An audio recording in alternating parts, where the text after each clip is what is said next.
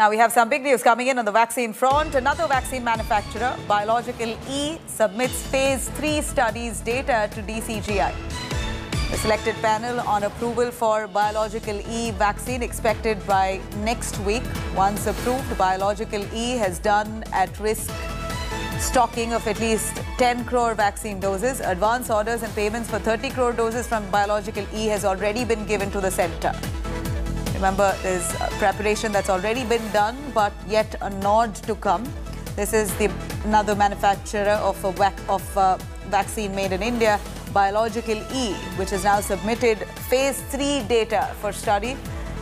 They've submitted this study to DCGI. In fact, the panel now will be giving its approval for Biological E at least by next week. Whether or not they're going to give approvals to it, we'll know by next week, as early as next week.